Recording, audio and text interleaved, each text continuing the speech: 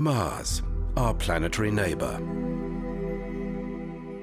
It's very cold and dry, and its weak gravity only holds a thin atmosphere. As probes started to visit the red planet, we gained a more accurate view of the surface, and scientists began to wonder. Mars had once been much warmer. It had rivers, and in its early years might have sustained life.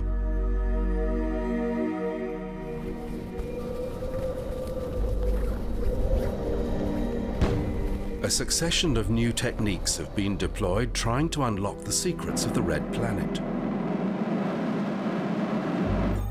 And while our knowledge of the Martian geology, its atmosphere, and its weather has grown immensely, each new mission to Mars raises more questions than it answers.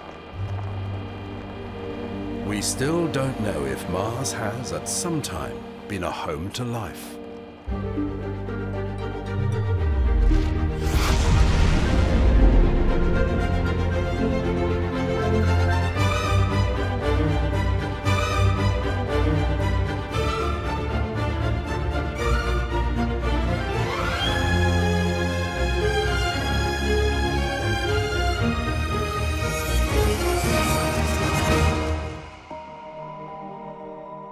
In 1877, astronomer Giovanni Schiaparelli made what he thought was the most accurate map of Mars yet drawn.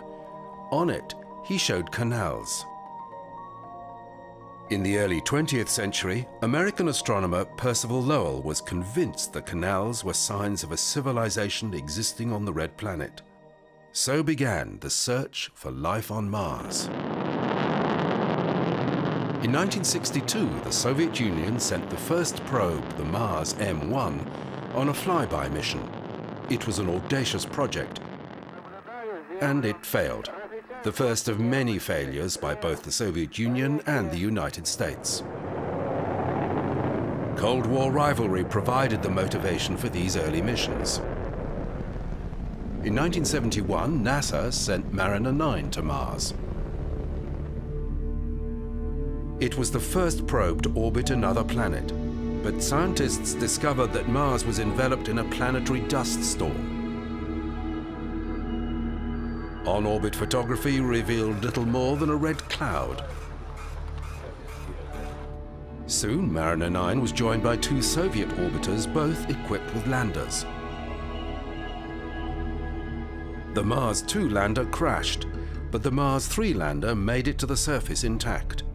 It returned one garbled image and then stopped functioning. Mars now had 3 orbiting spacecraft, all looking at a dusty, featureless planet. The two Soviet probes were identical, but the American probe had one key design difference. While the Soviet orbiters began photographing the planet following predetermined schedules, NASA were able to command Mariner 9 to wait, in hope that the dust would eventually settle. It took months for the atmosphere to clear, but when it did, Mariner 9 saw 3 craters protruding above the dust. They were the tops of giant volcanoes on what was called the Tharsis Plateau. Soon more complex geological features began to emerge. In places, the surface was cratered, suggesting the tectonic forces that constantly renew the Earth's surface were absent on Mars. Volcanic activity that built the solar system's largest volcanoes had stopped billions of years ago. This enabled NASA scientists to compile an accurate global map of Mars and to decide upon landing sites for the Viking probes that followed in 1976.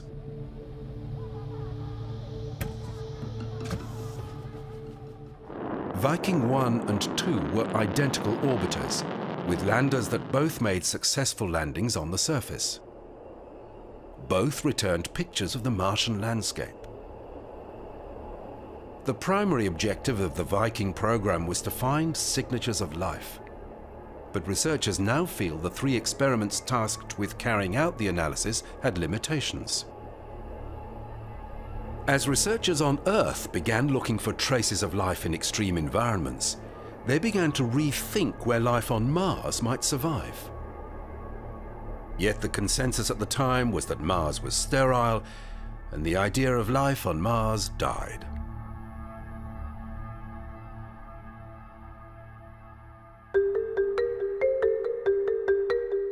After a 20-year hiatus in Mars research, Mars Global Surveyor went into orbit in 1996.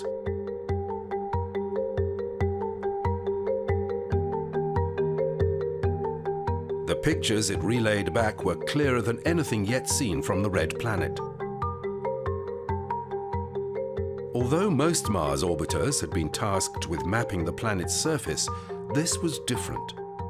The high-resolution images that the Mars Global Surveyor sent back revealed rivers and even river deltas, but the occasional impact crater suggested that nothing has flowed in these systems for billions of years. In July 1997, another probe arrived. The Mars Pathfinder was one of a new breed of missions being pushed by NASA's new administrator under the guiding philosophy of faster, better, cheaper.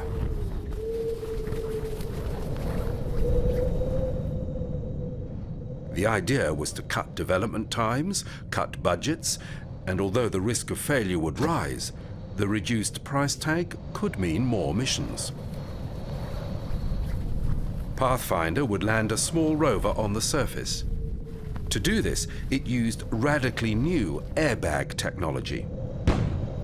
The technique drew more from automotive safety systems than from previous space missions.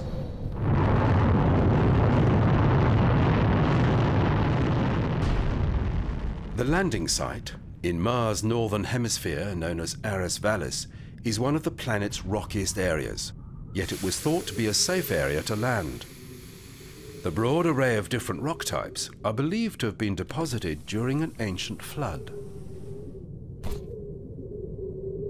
The new landing technique worked perfectly and served as a proof of concept that would be used on future missions.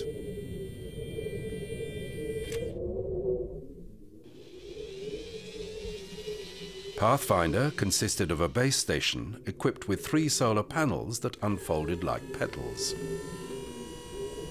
There were sensors to measure atmospheric pressure, air temperature, and wind speed, as well as a transmitter to communicate with Earth.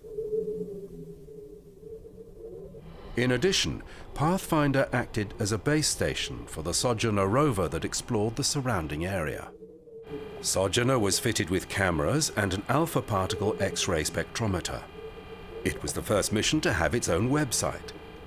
The rover returned thousands of images and important detail about the atmosphere and geology, and its popularity guaranteed more Mars missions.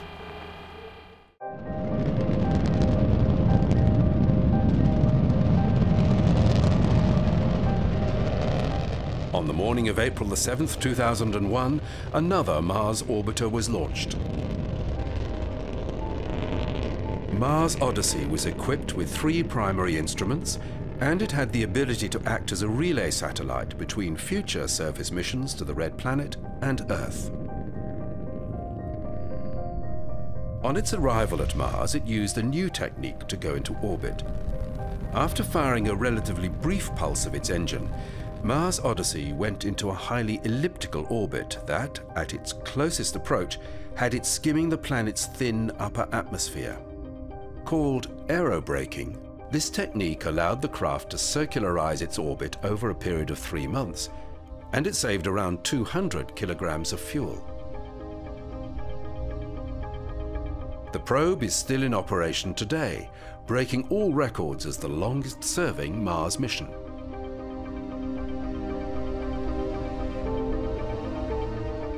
In December 2003, a new player arrived at Mars. The European Space Agency, using a Russian launcher, had sent Mars Express, its first planetary explorer. It was equipped with a lander known as Beagle. Though all contact was lost with the lander, Mars Express continues to return valuable data. The mission has been granted several extensions, the latest till 2020. Equipped with a high-resolution stereo camera, the probe returned unique 3D views of the planet's surface. The orbiter determined that the polar ice caps contain a blend of frozen CO2 and water ice. In the atmosphere, Mars Express detected first methane and then ammonia. Both gases deteriorate rapidly in sunlight, so there must be sources on Mars continually producing them. Methane and ammonia can rarely be made inorganically, but they're generally associated with life. 1 month after Mars Express went into orbit, a NASA lander arrived at Mars, followed 3 weeks later by a second identical craft.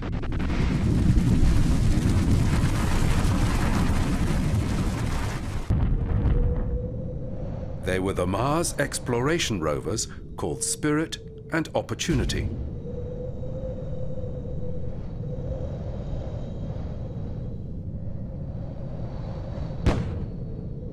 Spirit, the first to land, was targeted at the Gusev crater. Opportunity would land at the Meridiani planum on the opposite side of Mars.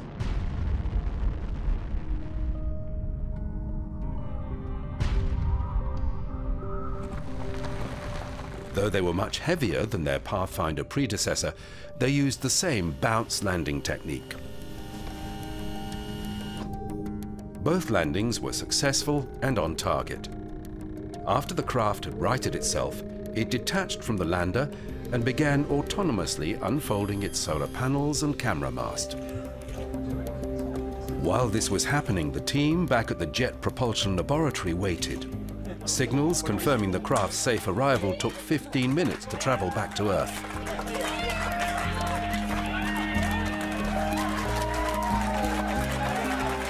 Many of these people had invested years of their lives in this project, and the real mission had only just commenced. Both rovers were designed to operate for 90 Mars days.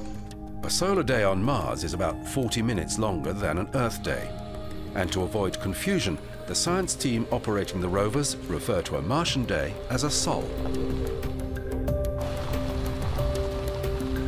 Mission designers, knowing about the dust storms on Mars, felt that the solar panels on the two rovers would eventually be blocked with dirt and stop functioning.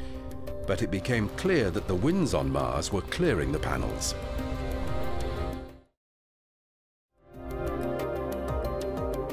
Soon, NASA announced that Opportunity had found evidence confirming liquid water had once flowed on Mars.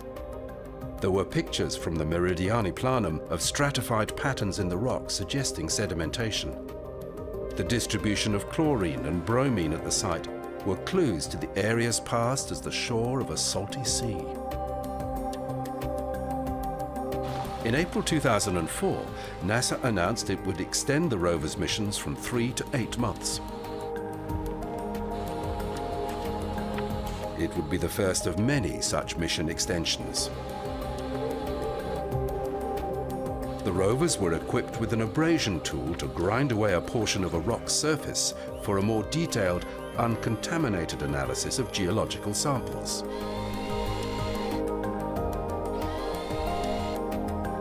This was first done by Spirit at a rock named Adirondack at Gusev crater. It was a first in planetary geology. Researchers agonized before using the tool because of the drain it makes on the rover's energy budget. The rock was made of olivine, pyroxene, and magnetite, making it very similar to volcanic basalt on Earth. When Spirit's right front wheel stopped working, engineers used a duplicate rover to devise a reversing technique that enabled the rover to drag its frozen wheel. This left a furrow behind in the soil, which presented a new area of research for the science team. White or yellow deposits seen within the furrow were various types of salts that only form in the presence of hot water. On Earth, hot water provides an environment in which microbes can thrive. Spirit limped on for another 3 years before it became stuck in loose sand. Again, the engineers began working with a replica which they placed in an identical situation. When nothing was able to free the rover, it was declared a stationary research platform. Further attempts were made to position the rover so its solar panels could operate more effectively, but even this was not possible. The last communication from Spirit was in March 2010. Opportunity lasted until June 2018, when dust clogged its solar panels. In March 2006, NASA's Mars Reconnaissance Orbiter arrived at Mars and began the now routine business of aerobraking. Though this procedure took roughly 6 months, the saving in fuel will see the craft functioning at Mars into the 2030s. One of the primary functions of the new orbiter is as a communications relay station. Its 3-meter antenna transmitting in the ultra-high frequency band enables very high data rates. By November 2013, it had tripled the amount of data sent to Earth by all the other NASA missions combined.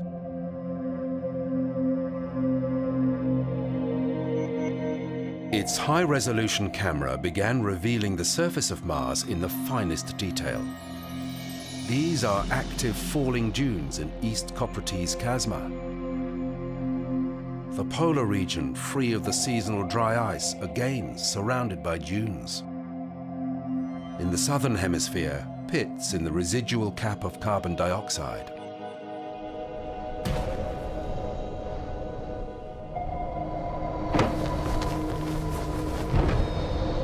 The poles of Mars were now attracting keen interest. Follow the water had become NASA's catch cry. The Phoenix lander was targeted at the northern polar region to follow up on information from Mars Odyssey suggesting frozen water lay beneath the surface near the poles. Because imaging had revealed the region to be unvarying, a rover was deemed unnecessary. The lander had been designed to use a parachute to decelerate, with rocket thrusters to deliver the craft to the surface, unlike NASA's previous 3 rovers, which had bounced. This decision proved controversial, as one strand of research suggested the rocket fuel would contaminate the very area that the lander was tasked with analyzing. The craft waited 15 minutes to allow any dust to settle before it deployed its solar panels. Phoenix had landed during the early spring in Mars's northern hemisphere, so the solar panels would receive plenty of light for the planned 90-day mission. As well as its camera mast, Phoenix was equipped with a meteorological station that recorded the daily weather. It featured a wind indicator and pressure and temperature sensors. In addition, a vertically pointed LiDAR was able to observe cirrus clouds forming in the region and snow falling in the polar atmosphere. These phenomena had not been observed before. The lander also had a robotic arm that could dig half a meter into the soil and deliver samples to the analyzer, a combination of 8 high-temperature ovens and a mass spectrometer. In one excavation, the cameras recorded a white substance which gradually disappeared. Given the temperatures and the time it lasted, it could only have been water ice that sublimated after it was exposed. The soil was slightly alkaline, and the presence of perchlorate, which kills bacteria, was not good news for those hoping for Martian life. Phoenix operated for 2 months longer than planned before the gathering winter completely shaded its solar panels.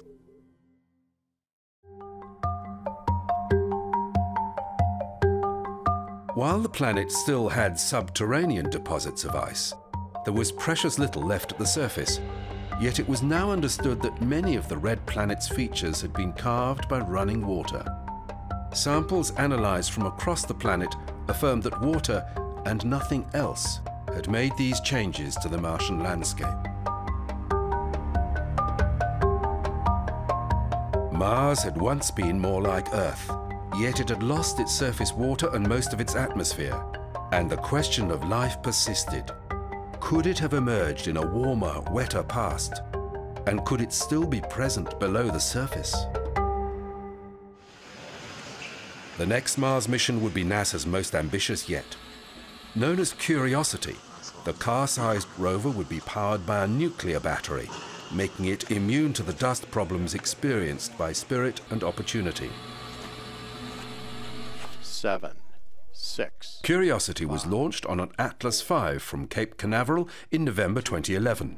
1. Main engine start, 0, and liftoff. In mid-2012, it entered the Martian atmosphere heading for Gale Crater. The Jet Propulsion Laboratory monitored the entry closely, but had no control over events. In Mars's thin atmosphere, the parachute could only slow the heavy craft to around 320 kilometers per hour.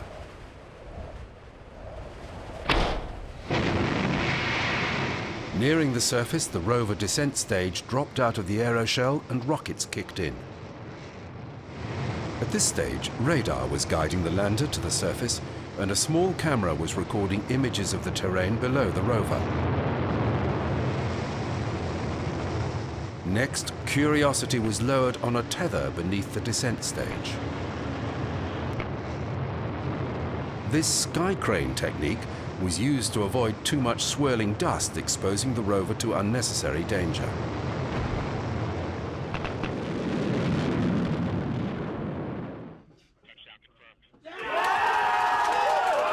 Everything had worked exactly as it was supposed to, and the American engineers were relieved.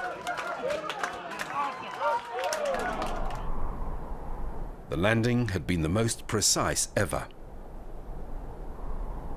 Before Curiosity could start work, its computer went through a checklist to make certain that all systems were operating correctly. It was a day before the rover deployed its camera mast and communications antennas. It's thought that Gale Crater is 3.5 billion years old, and that its sediments have been laid down first by water and then by wind. NASA now has a sophisticated mobile science laboratory on Mars, connected to Earth by the most advanced communications link, courtesy of the Mars Reconnaissance Orbiter.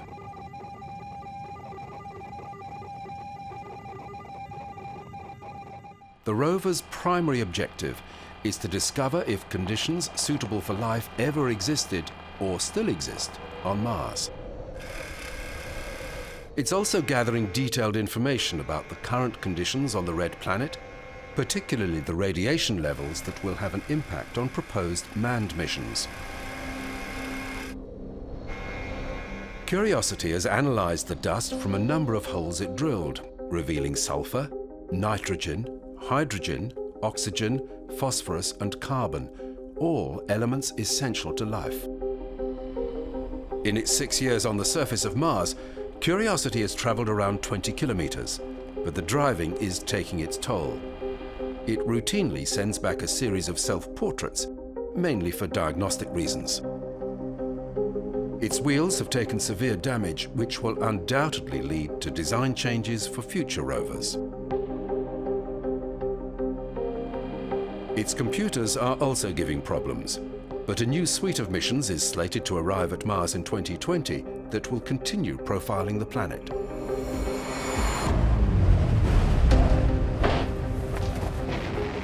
There is one aspect of the Martian environment that has never been investigated, but that's about to be addressed. The Mars InSight probe has been targeted at the flat Elysium Planitia, close to the equator, to spend 2 years investigating the planet's interior. It made a flawless landing in November 2018. After unfurling its solar array, it spent weeks selecting a suitable spot to deploy a seismometer onto the surface to monitor Marsquakes.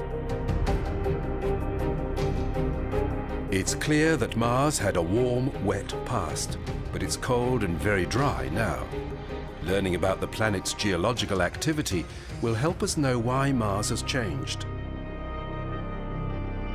The InSight probe also hammered a thermal sensor into the surface to gather data on heat flow from the planet's core. By understanding processes within Mars, we can learn how the geological histories of Mars and Earth began to diverge.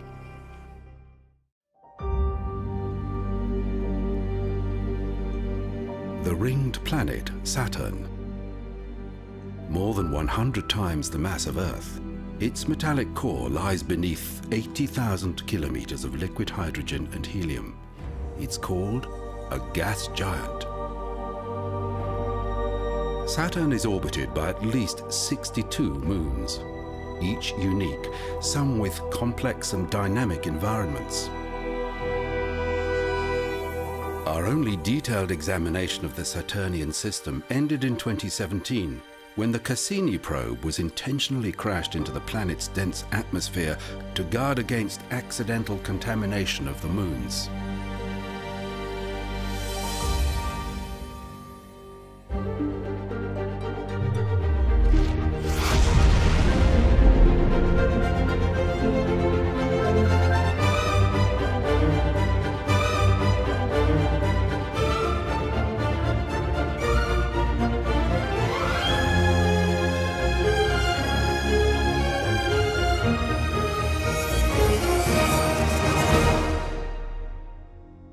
Viewed from Earth, Saturn's rings are visible, but not in any detail. They were thought to be solid until mathematical analysis suggested they were orbiting particles. But how did they get there? And why was Saturn alone in having rings? In the early days of space research, Saturn was just too far away. Conventional rockets could only just reach Mars. In 1964, NASA realized that a space probe launched in 1977 could take advantage of a rare alignment of the outer planets to fly past all the gas giants.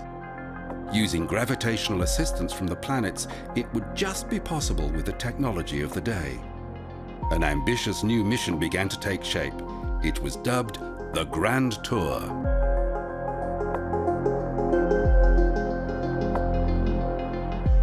Two probes that were far in advance of anything yet attempted would be part of the Mariner series.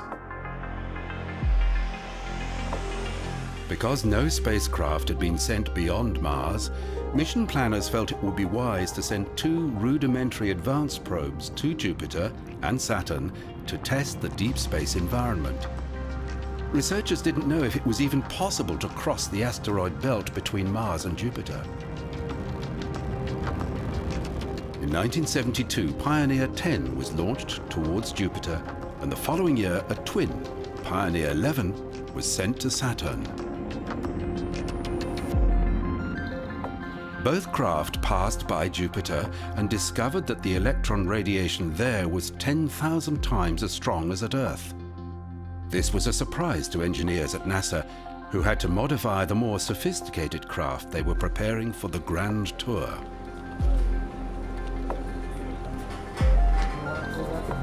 The probes, being built at NASA's Jet Propulsion Laboratory, were part of a program known as Mariner Jupiter-Saturn, but this was soon changed to the Voyager program.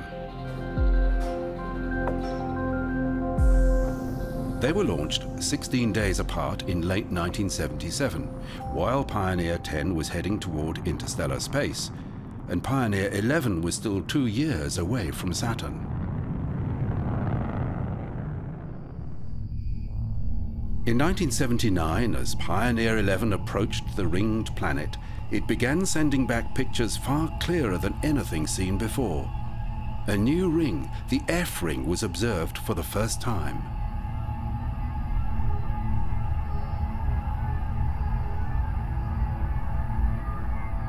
The craft flew by Saturn, passing beneath the rings. Mission planners were uncertain how broadly the ring particles spread. If there was a threat to the spacecraft, they were prepared to sacrifice Pioneer 11 to get a clear idea of the environment they would encounter with the following Voyager craft. The probe passed the rings safely and continued beyond Saturn into interstellar space. NASA received its last communication from the probe on the 24th of November 1995.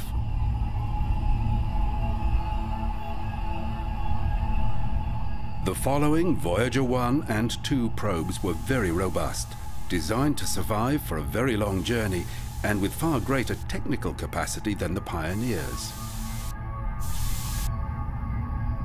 In late 1980, Voyager 1 approached Saturn. Although its high-resolution polarimeter had failed, it was still able to see a new ring called the G ring, orbiting 100,000 kilometers above Saturn's cloud tops.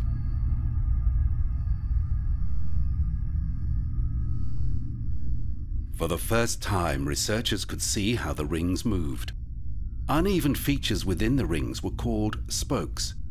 They're transient and are thought to be particles lifted by an electrostatic charge. After such a long preparation, information was now coming into JPL at such a rapid rate that the planetary scientists were overwhelmed. Saturn's moons were of great interest. Voyager 1's path had been chosen because it would take it close to Titan, the solar system's second largest moon, and the only one to hold an atmosphere. But the images were disappointing because the thick atmosphere of methane and nitrogen was impenetrable. Voyager 1 now looped up above the solar system on a trajectory that would take it to interstellar space. As it looked back at Saturn, it captured one last image from a unique angle.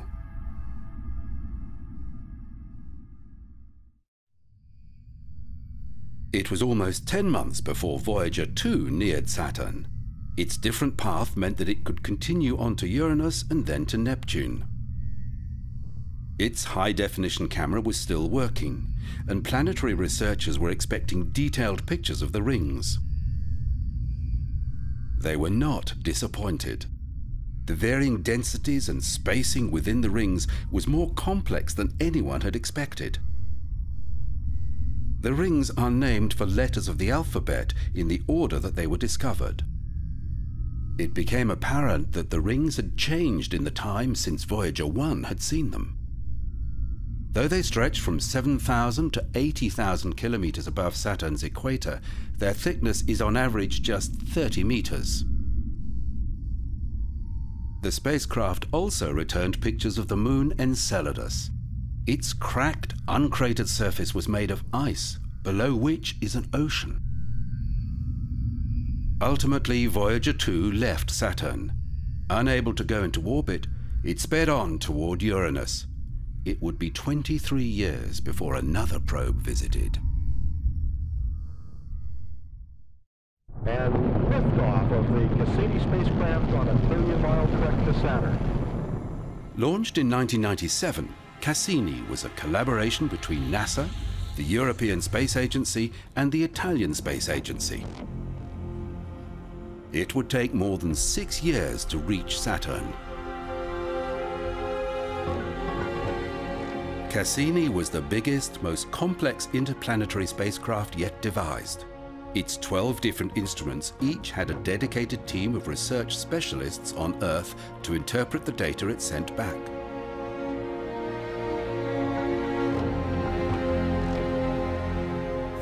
Its high-gain antenna was used for high-speed data relay back to Earth, but in what's called a ram maneuver, it was sometimes used as a shield to protect the spacecraft from debris impact, especially when crossing the plane of Saturn's rings.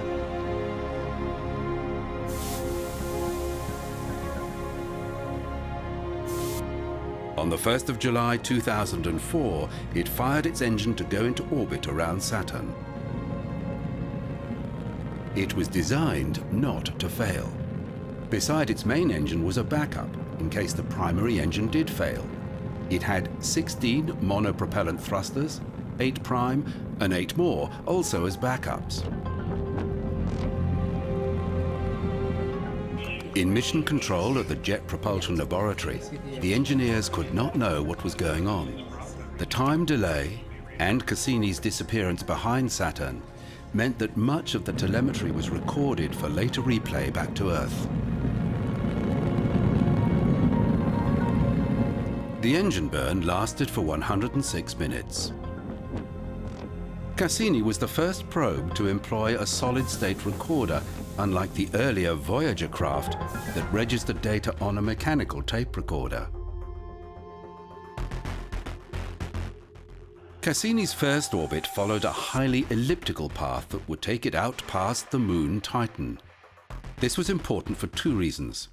Its gravity would be necessary in modifying Cassini's course, so Saturn and its other moons could be observed from different perspectives. Secondly, Titan, with its dense atmosphere, was targeted as an area of major interest for the Cassini team. The European Space Agency had built a small craft called Huygens, attached to the side of Cassini. On its second approach to Titan, the Huygens probe was released. It was equipped with a heat shield, a parachute, and enough battery power to last for several weeks. Over a 20-day period, Huygens drifted for 4 million kilometers. It would transmit data back to the orbiting Cassini, which would later relay it to Earth. 3 days after separation, Cassini made a course correction that would prevent it colliding with Titan. As Huygens reached Titan's atmosphere, Cassini was coming around for its third close approach of the Moon, ready to receive signals from the lander.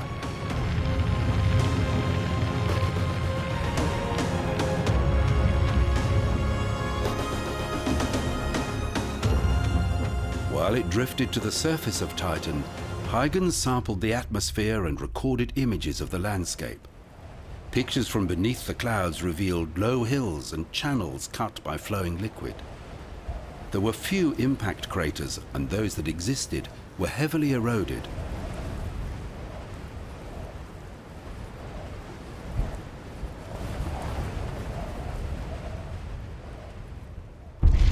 It was the first landing on a body in the outer solar system. Images from the surface showed weathered rocks made of water ice.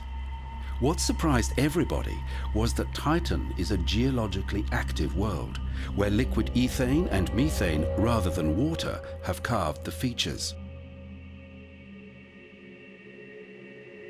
As Cassini continued looping out around Titan, it used radar to map the Moon's surface, confirming the widespread distribution of hydrocarbon lakes. The probe discovered that rain fell on Titan, but it was a mixture of liquid ethane and methane. The Moon has weather and other erosive forces similar to Earth, but the chemistry is radically different.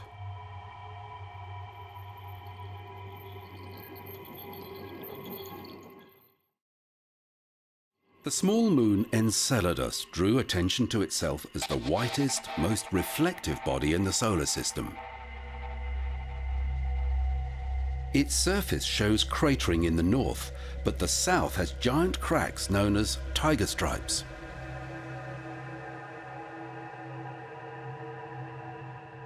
On Cassini's first loop past Enceladus, the magnetometer team noticed an odd deflection of Saturn's magnetic field, as though the small moon had an atmosphere. During its second pass, the team noticed the same phenomenon. They asked for the next traverse of Enceladus to pass much closer, so Cassini's course was modified to fly just 175 kilometers above the icy moon. The probe passed through a plume of water vapor emanating from the tiger stripes. It contained common salt. In all, Cassini made 24 swoops past Enceladus, with the closest approach flying just 25 kilometers above the surface. Each one of the probe's instruments gathered different evidence about the jets of water expelled through the cracks in the moon's south. On Mars, rovers have been combing the surface looking for traces of life, but Enceladus was flaunting remarkable signs. Gravitational analysis revealed a liquid ocean beneath the ice, and infrared detectors saw heat emanating from the cracks. As well as salt, the science team discovered traces of silica that can only dissolve in hot water. Hydrogen and organic compounds were also detected. We know from Cassini that Enceladus has a global ocean, so you have water. We also know that there are organics coming out because they've been directly measured, both in the gas and in the particles. We also know there's a source of energy. The South Pole was hotter than the rest of Enceladus. And then we found evidence that deep inside, there are hydrothermal vents on the seafloor of Enceladus. So these hydrothermal vents would supply the heat and the nutrients that could possibly support life. With a diameter of 500 kilometers, Enceladus is just too small to sustain a hot core via radioactive decay. Gravitational squeezing by Saturn explains some of the heating, but the source of the high temperatures detected remains a mystery. But not only is there liquid water underneath the surface, but there's organic material, there's a heat source. And you know, when people get excited about the potential for life elsewhere in the solar system, there are four things that you need. You need a heat source, you need liquid water, you need organic material, and you need those three things to be stable over some period of time so that life could potentially form. At Enceladus, we've got three. We're not sure about the stability over time yet. In the Earth's deep oceans, hydrothermal vents provide the warmth and nutrition to support life. They may even have been important for the origins of life. Planetary biologists are speculating that the environment in the oceans of Enceladus may be the most likely place in the solar system to find some sort of extraterrestrial life.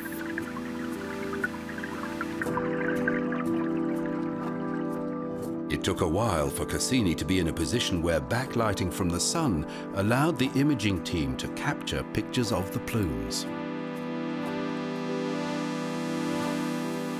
Using a similar technique, the imaging team took this picture with Saturn directly between Cassini and the sun. It reveals Saturn's E-ring, the hazy outermost ring that is usually very difficult to see. The E-ring is a result of the plumes from Enceladus and is constantly replenished by the saltwater eruptions.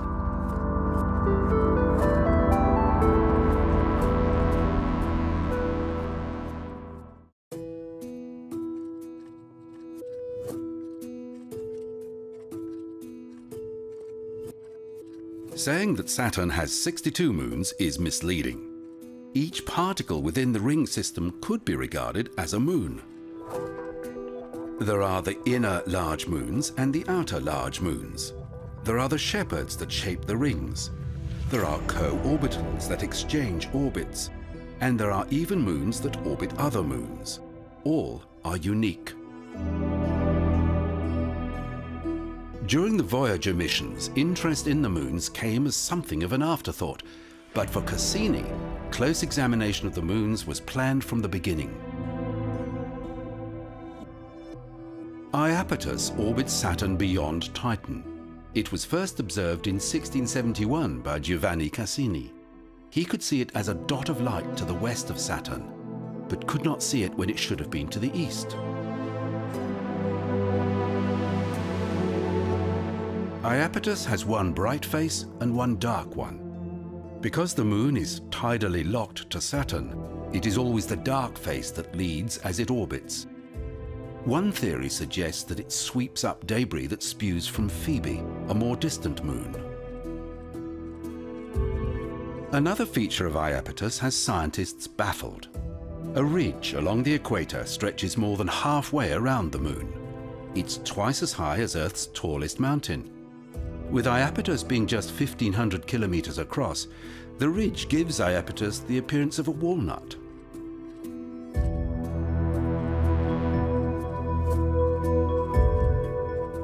very accurately directed bursts from Cassini's main engine allowed mission engineers to modify the probe's looping orbits so mission specialists could focus on various moons, different areas of the ring system, or different parts of Saturn itself.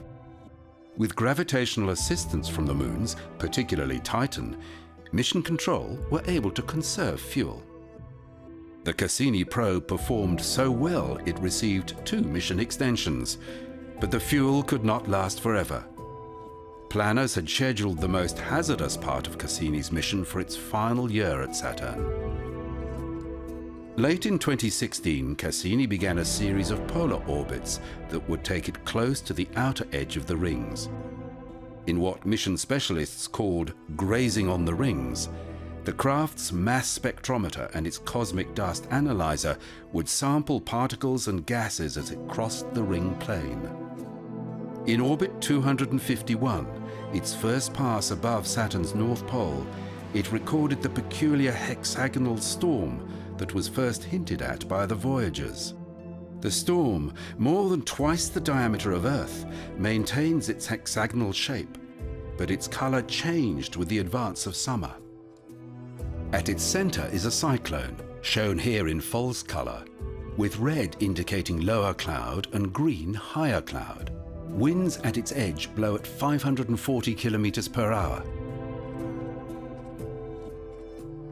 One part of Cassini's dual-technique magnetometer had stopped working early in the mission. Without it, the craft had to do roll maneuvers from time to time to calibrate the instrument. The spacecraft would make 20 ring-grazing orbits, with the work of its instruments mapped out to the second. As the Sun was almost directly behind the rings, Cassini looked for dust clouds. Something is reducing ring particles to fine powder. Cassini made a number of radio occultation observations.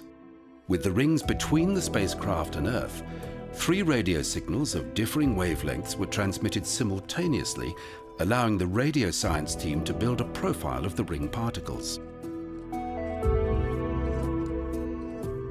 This false color image of the A ring, the outermost of the large bright rings, shows red for particles larger than 5 centimeters across. Green denotes particles smaller than 5 centimeters, with blue for particles smaller than 1 centimeter. The complex gravitational interaction between Saturn, its rings and its moons leads to gaps in very particular places. Before Cassini arrived, only 18 moons were known. That number has grown to 62. Prometheus acts as a shepherding moon, limiting the inner edge of Saturn's F ring. Along with Pandora, which orbits outside the F ring, the 2 moons keep the ring narrowly confined.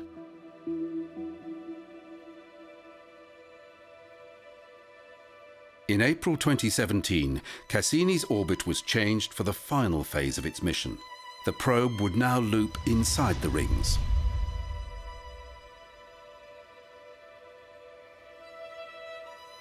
Though it would ultimately mean burning up in Saturn's atmosphere, the information gathered from such close proximity to Saturn and its rings would give a fuller picture of the gas giant.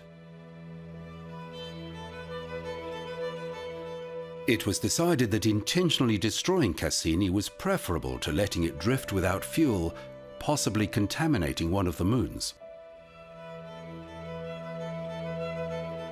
Cassini's sensors began picking up a stream of ring particles raining down upon Saturn. A continuous shower of ice and dust particles are dragged toward the planet's equator by gravity, or at higher latitudes, charged ring particles spiral in along magnetic field lines. Every second, 10,000 kilograms of ring rain falls to the surface. At this rate, the rings will be completely gone in 100 million years. Researchers were surprised to discover an electric current flowing between the inner D ring and the upper atmosphere. Toward the end of Cassini's close passes of Saturn, the spacecraft began catching the upper edge of the atmosphere. All information had been retrieved from the recorders. Data now was transmitted directly back to Earth, but it relied on the spacecraft's thrusters to stop Cassini from tumbling, keeping its high-gain antenna pointed accurately. The probe's final work was sampling the atmosphere and measuring the offset of Saturn's magnetic axis. This is ACS-1. We just had transition to high rate mode. In mission control, there was no more control. The engineers could just monitor the signals sent from Saturn 84 minutes previously. The signal from the spacecraft is gone, and within the next 45 seconds, so will be the spacecraft. It will take years to process the data gained from Cassini. As yet, there are no future missions to Saturn scheduled.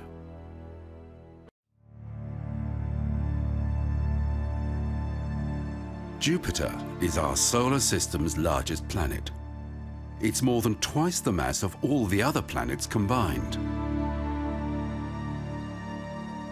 Its swirling atmosphere moves in bands at different latitudes, and its great red spot is thought to be a perpetual storm. Recently, images from a new probe that has flown above Jupiter's poles reveal a completely different planet.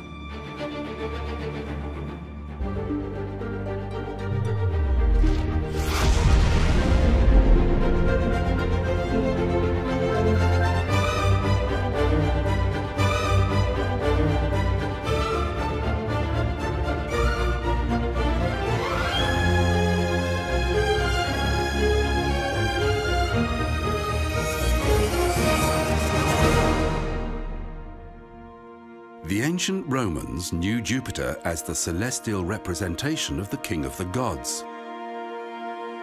In 1610, Galileo, using his newly improved telescope, saw Jupiter's moons and could see they orbited the planet, evidence that not everything revolved around the Earth as the Church had declared. Though better telescopes improved our view of Jupiter, it was not until 1964 that Gary Flandreau, a graduate student working part-time at NASA's JPL, understood there was a way to get a clearer look at Jupiter. By plotting the positions of the outer planets, he realized that a rare alignment would enable a spacecraft launched in 1977 to visit Jupiter, Saturn, Uranus, and Neptune. NASA jumped at the opportunity and began work on twin craft for what was then known as the Planetary Grand Tour. To limit any surprises, two basic spacecraft, known as Pioneer 10 and 11, were quickly built. They would go ahead of the Grand Tour missions to send back information about the environment.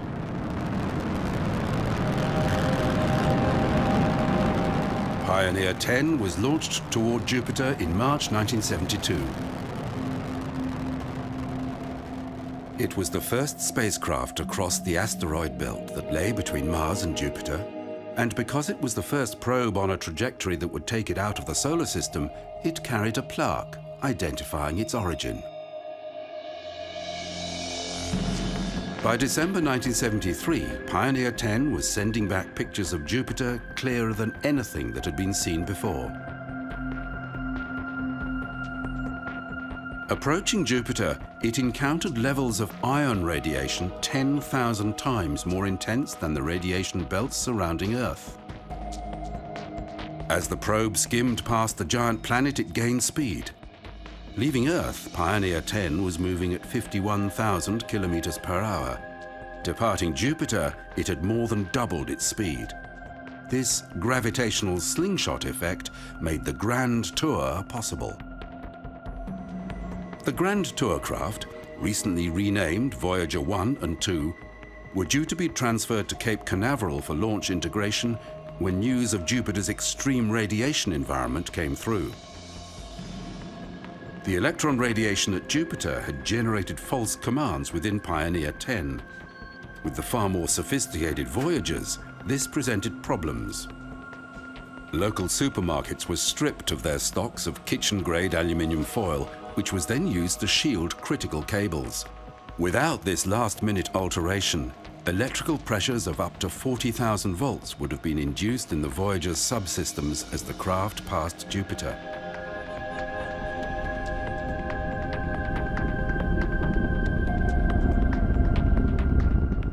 Voyager 2 was launched in August 1977. Its trajectory meant that it could visit Jupiter, Saturn, Uranus, and Neptune. Voyager 1 left 16 days later. Its different, faster trajectory only allowed flybys of Jupiter and Saturn and various large moons. At the time, the Voyager spacecraft were the most sophisticated probes to be launched. Because they were to operate at huge distances from the Sun, solar panels could not be used as a power source. They were equipped with radioisotope thermoelectric generators, which use the heat from the decay of plutonium-238 to generate power.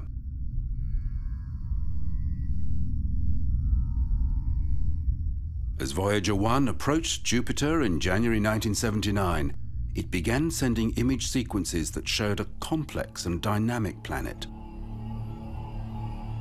The planet's giant red spot was revealed as a vast rotating storm.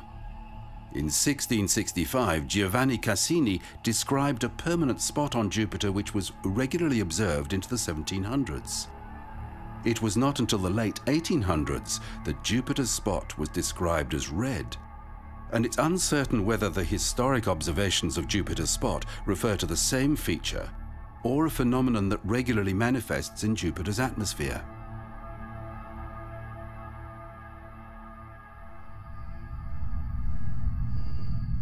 Voyager 1 made its closest approach early in March 1979.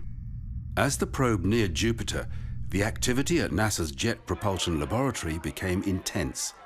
This was the nature of the Voyager's flyby missions. There were long, quiet cruise phases between the planets, followed by brief periods when the flow of information from the craft overwhelmed researchers. One of the biggest contributions made by the Voyagers was the transformation in our understanding of the Galilean moons. Previously just dots of light, Jupiter's 4 largest moons were each distinct and completely different. The first surprise was the inner moon Io. It's a sulfurous yellow in appearance, and one particular long-duration exposure revealed an odd plume. Rather than being a cold, dead world, the gravitational squeezing Io receives from its giant neighbor heats the moon's interior. The plume was a volcanic eruption, ejecting material hundreds of kilometers above the surface. In July 1979, 3 months after Voyager 1 had moved beyond Jupiter, Voyager 2 made its closest approach. It was able to examine different moons more closely than its twin. Europa was the next surprise. It is highly reflective and has the smoothest surface of any body in the solar system. Further observation revealed pressure ridges reminiscent of polar ice flows on Earth. Europa is a frozen world, with a vast ocean beneath a thick crust of ice. Like Io, it is heated from within by tidal flexing. As Voyager 2 continued toward Saturn, planetary researchers were left with large amounts of raw data about Jupiter still to be processed. The Voyager missions left us with a basic view of the Jovian system, but they had raised more questions than they were able to answer. It would be more than 10 years before Jupiter received another visitor from Earth. Ignition and liftoff of Discovery and the Ulysses spacecraft bound for the polar regions of the Sun. In October 1990, the Space Shuttle Discovery lifted the European Ulysses spacecraft to low Earth orbit. From there, it was boosted on a mission to observe the Sun, but first, it would pass Jupiter. All the planets orbit the Sun in the same direction, in roughly the same plane. This is called the ecliptic. and it developed from the spinning disk of dust and gas that formed our solar system. The designers of the Ulysses spacecraft wanted to see the Sun from an orbit above its poles. Jupiter's extreme gravitation was used to bend the probe's flight path out of the ecliptic so it could make north-south orbits of the Sun. Ulysses was not the only probe to take advantage of Jupiter's gravity. Both the Cassini probe to Saturn, launched in 1997, and the New Horizons probe to Pluto, launched in 2006, were able to reduce their flight times by years with Jupiter flybys. These probes were able to make meaningful observations while passing the giant planet.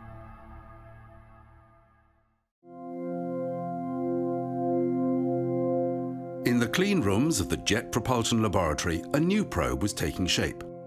Galileo would be the first spacecraft to go into orbit around Jupiter. Its 4.8-meter antenna was folded like an umbrella, only to be deployed when safely on the way to Jupiter.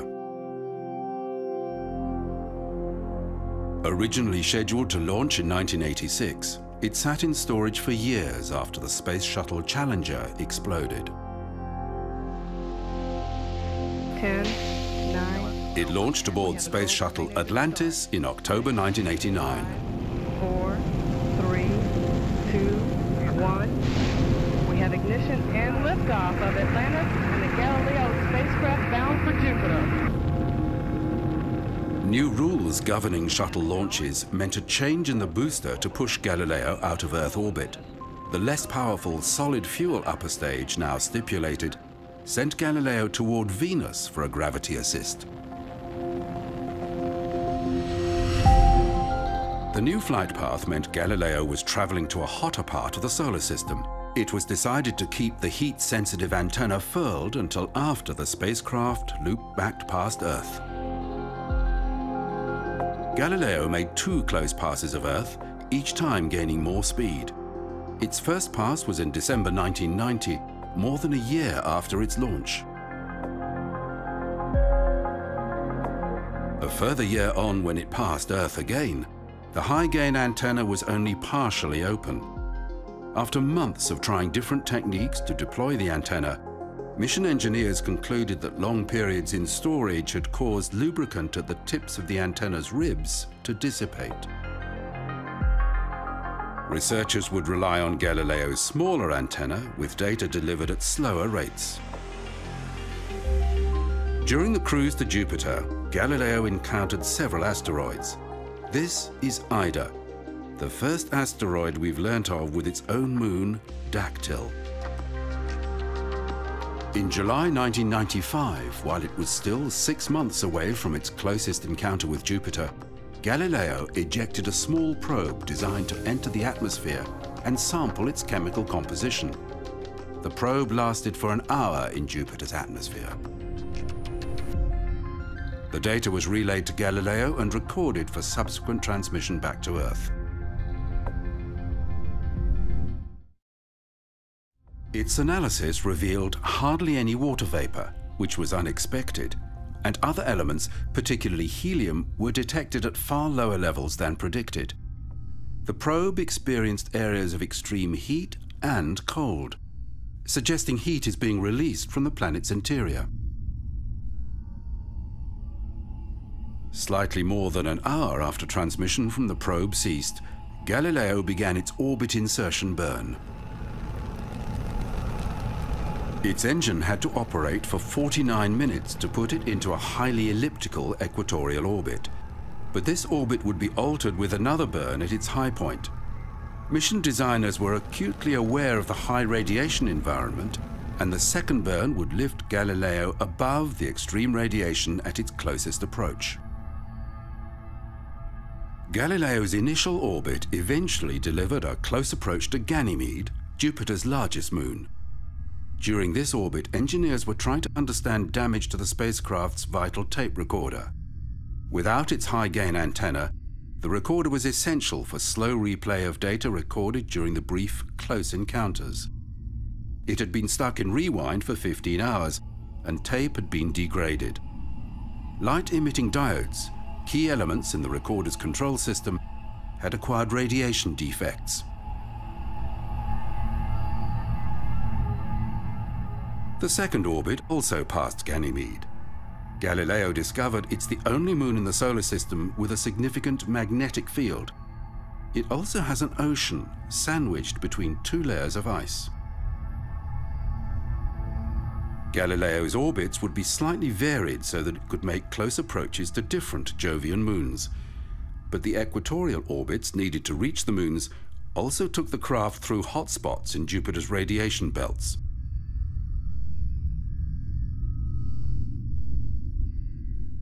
With the observations made by the Voyagers, the moon Europa was of particular interest to the Galileo team. Data from several instruments agreed that a salty ocean exists beneath Europa's surface ice. Later examination of the Galileo datasets revealed plasma wave and magnetic field information, showing that plumes of water vapor were erupting from cracks in the surface. Europa has more water than Earth, which makes it a possible home to life. Io was already known to have volcanic activity, but Galileo saw tides in the moon's solid surface of more than 100 meters.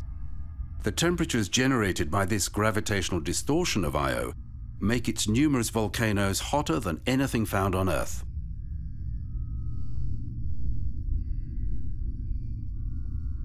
During its 8 years at Jupiter, Galileo completed 35 orbits, filling out our limited picture of the Jovian system. This was never an easy mission. Galileo was a robust spacecraft, but the radiation environment stressed all the subsystems, and engineers were constantly having to find workarounds for the frequent breakdowns Galileo suffered. Instruments showed increased noise when near Jupiter, and current leakages caused by radiation led to several resets of the onboard computer, with crucial loss of data. Software changes enabled the computer to recognize these resets and to recover by itself. Information learned would lead to changes in the way the next Jupiter spacecraft was designed. 5, 4, 3, 2, 1. Ignition and liftoff of the Atlas V with Juno on a trek to Jupiter. In August 2011, Juno began a journey to Jupiter that would last almost 5 years. Its mission parameters would be very different to Galileo's. It would ignore the moons and focus exclusively on Jupiter. Chamber pressures have plateaued. Spacecraft design saw crucial electronics shielded within a thick titanium vault, and rather than a plutonium power source, Juno would rely on solar panels. The sun's intensity at Jupiter is roughly 5% of what it is at Earth, so the panels are huge. A shortage in stocks of plutonium-238 led to the change in power sources. Juno followed a looping orbit that took it beyond Mars before swooping back to Earth for a gravitational boost that added 14,000 kilometers per hour to its velocity, sending it on to Jupiter. Juno approached Jupiter on a path that took it above the planet's north pole. It was destined for a north-south orbit. This would see it pass beneath the severest sections of the planet's radiation belts that extend out from Jupiter's equator. 4 days before its closest approach, Mission Control sent a command that initiated the craft's autopilot. On July the 4th, 2016, Juno began an engine burn that would insert it into a 53-day orbit. 48 minutes later, Mission Control at JPL received tones verifying that Juno had started its deceleration maneuver. It was a tense 35-minute wait from the system's engineers before confirmation came through that Juno had performed exactly as intended.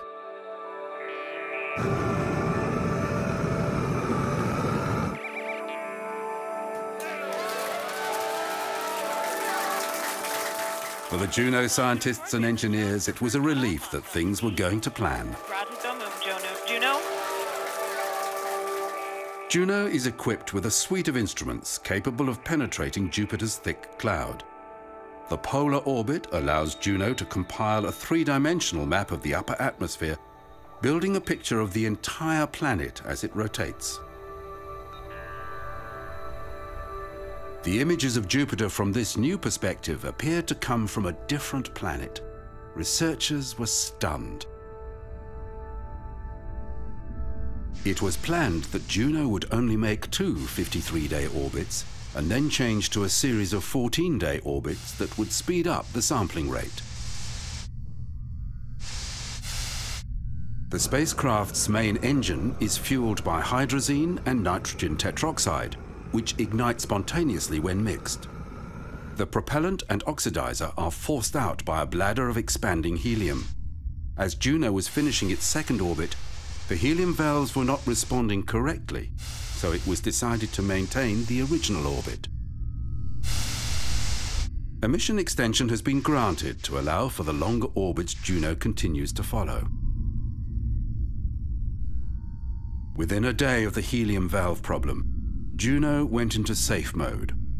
All instruments went offline and data was lost. It appeared to be similar to the difficulties experienced by Galileo, but engineers traced the issue to a data transfer problem from one specific instrument, and the spacecraft remains healthy. Jupiter's axis is tilted at only 3 degrees, making even an oblique view of the poles near impossible until Juno arrived.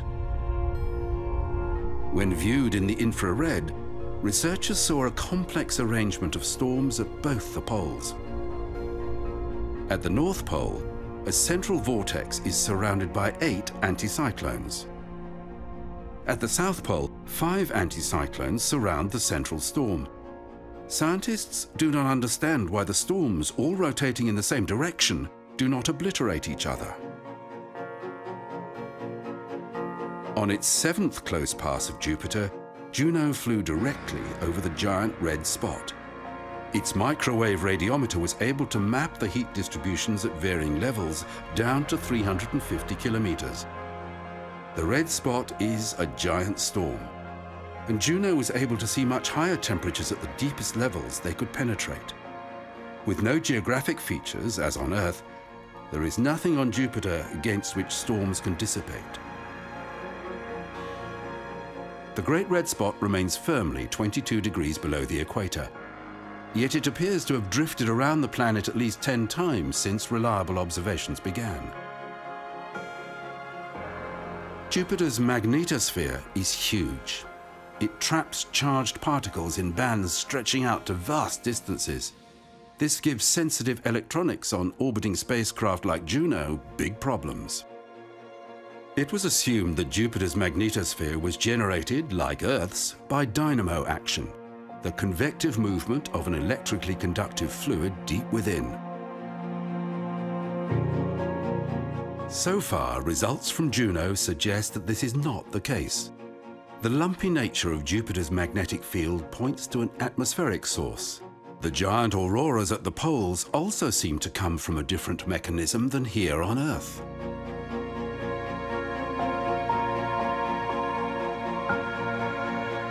By focusing on the composition of the gas giant, researchers are hoping to gather clues about conditions at the formation of the solar system. While the Earth has been continuously changed by tectonic forces, it is thought that Jupiter remains very similar in composition to the cloud of gas and dust from which the solar system was formed.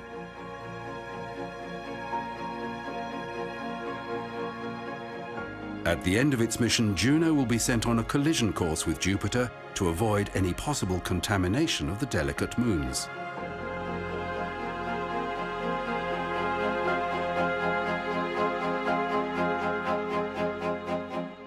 The next mission to the Jovian system will focus on Europa, as the most likely place after Earth to harbor some form of life. Known as Europa Clipper, it's scheduled to launch in 2022. Like Juno, it will be solar-powered. and its elliptical orbit of Jupiter will see it fly over Europa every 2 weeks. Early concepts for the mission called for the inclusion of a lander, but this idea was soon rejected as premature because more needs to be learned about the surface of the icy moon.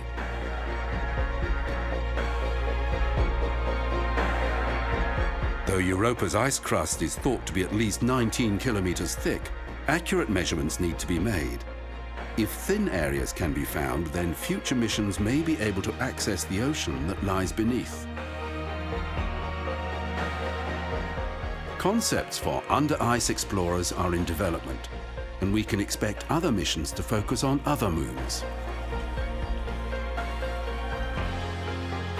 As the largest planet, Jupiter's influence on the rest of the solar system is profound.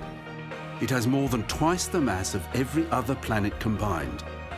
All other planets' orbits are affected by Jupiter's gravitation. There is still much to learn about Jupiter.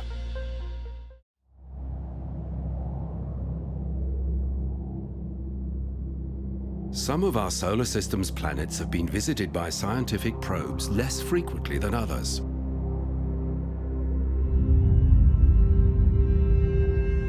The outer gas giants, Uranus and Neptune, are so distant they're hard to reach. Uranus is 20 times further from the Sun than Earth, while Neptune is 30 times further. Both have only been seen at close range by NASA's Voyager 2 spacecraft. Mercury is so close to the Sun that any probe sent in its direction must take a circuitous path to offset the Sun's immense gravitational influence. The Mariner 10 probe flew past Mercury in 1973, and the Messenger probe went into orbit around Mercury in 2011.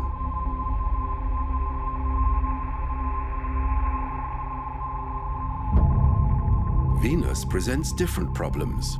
Though it's our closest planetary neighbor and easier for spacecraft to reach, dense cloud hides its features and its surface has hellish conditions.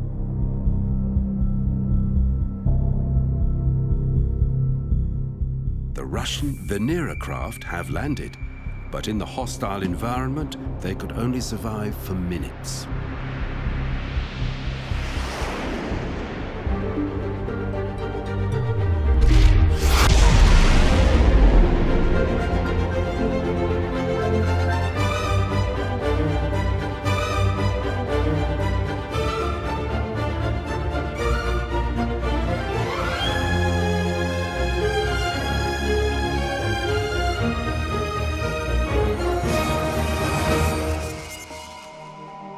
Roughly twice every century, the planet Venus passes between the Earth and the Sun. Called the Transit of Venus, it was closely observed in 1769. Astronomers realized that careful timing of Venus's passage across the face of the Sun would allow them to calculate the distance to the Sun, which in turn would unlock far more accurate methods of navigation.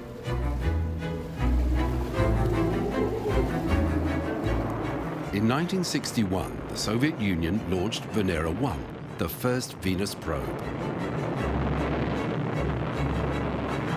It passed Venus as intended, but Mission Control had lost contact with it.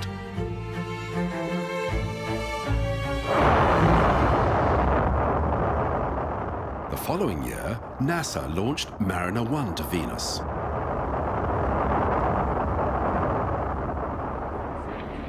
We're not on trajectory. A coding error led to control problems with the launcher. Destruct command. It was destroyed minutes after liftoff.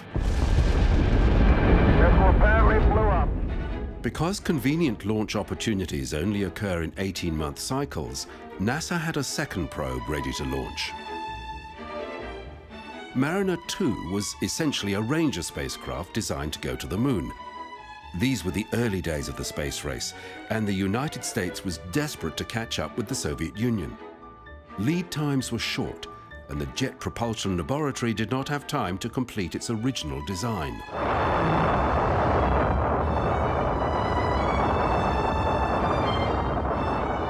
In August 1962, Mariner 2 was launched. The Ranger spacecraft launched toward the Moon had all failed. Mariner 2, on its way to Venus, was functioning, but its transmissions were weak, and due to a launch anomaly, it was off course. After a week, instructions for a complex course correction were transmitted to the spacecraft. About an hour later, Mariner executed the maneuver, which involved a roll turn, followed by a pitch turn, and finally a main engine burn.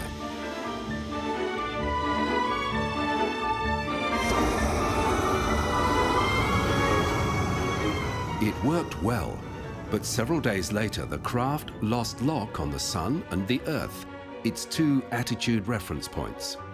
It corrected itself before ground control could diagnose the problem. Next, the signal strength increased to its normal level, but a short in a solar panel left it low on power. At this time, although both America and the Soviet Union had been sending probes toward the planets, nothing had succeeded. Mariner 2 lost several telemetry sensors and it began to overheat. It continued limping toward Venus, but some of the spacecraft's problems were solving themselves. Mariner 2 was now close enough to the Sun that it could function effectively on just one solar panel. It passed slightly less than 35,000 kilometers above Venus's cloud tops. It could detect no planetary magnetic field, and it recorded temperatures across the planet approaching 500 degrees Kelvin. Clearly, landing on the surface would present problems.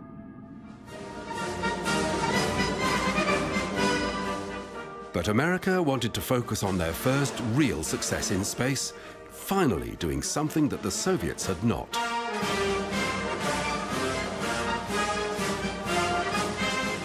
Mariner 2 was the first successful interplanetary probe, and in California, the home of JPL, they celebrated.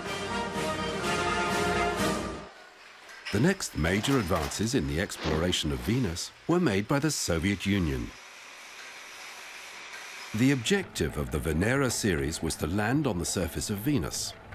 Designers understood that not only were the surface temperatures hot enough to melt lead, but that the atmospheric pressure was many times that of Earth. The landers they built looked more like diving bells than spacecraft.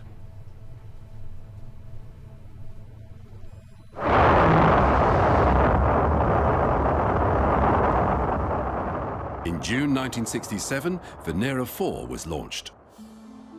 The vehicle consisted of a carrier craft with instruments used during the cruise phase to Venus and a spherical landing module that could communicate independently. After entry into the atmosphere, Venera 4's parachute opened. It sent back data for 93 minutes, but stopped 28 kilometers above the surface. Yet its electronics hadn't been overwhelmed by the heat. It had simply run out of power. Extrapolations from its final measurements showed a surface temperature of 500 degrees Celsius and a pressure of 75 atmospheres, far higher than anyone expected. The Venera program strengthened its landers and fitted smaller parachutes to reduce descent time. Launched in January 1969, Venera 5 and 6 learned more about the chemical makeup of the atmosphere, but neither remained functioning at the surface. The Venera series continued, refining the technology and making incremental improvements to mission duration, adding to the knowledge about Venus.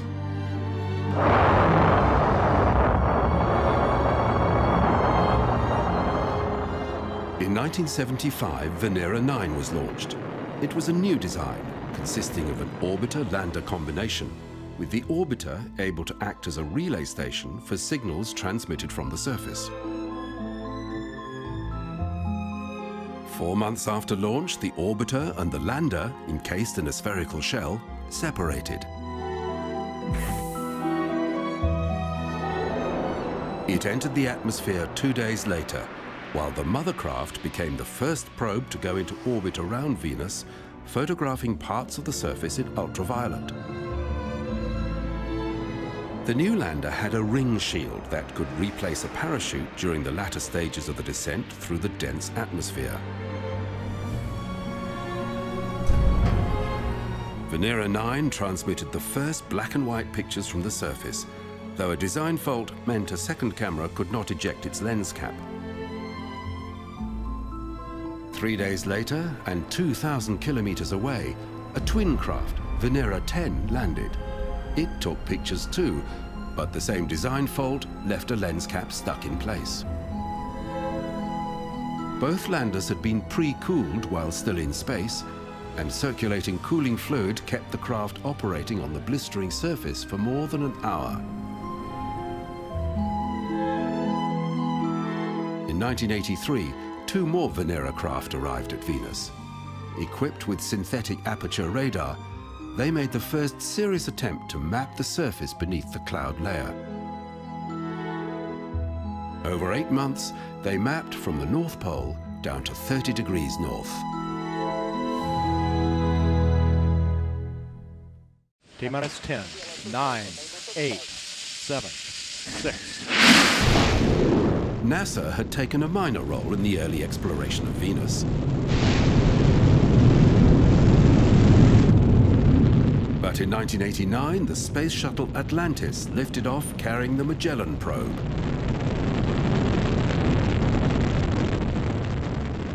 Magellan was bound for Venus. Like the Venera craft before it, Magellan would use radar to map the surface of the planet. It was the first interplanetary spacecraft launched from the space shuttle. Following a cruise of 15 months, Magellan arrived at Venus and entered an elliptical orbit. To keep costs down, the probe had been built from an agglomeration of spare parts left over from previous NASA missions. After some software problems, it began mapping.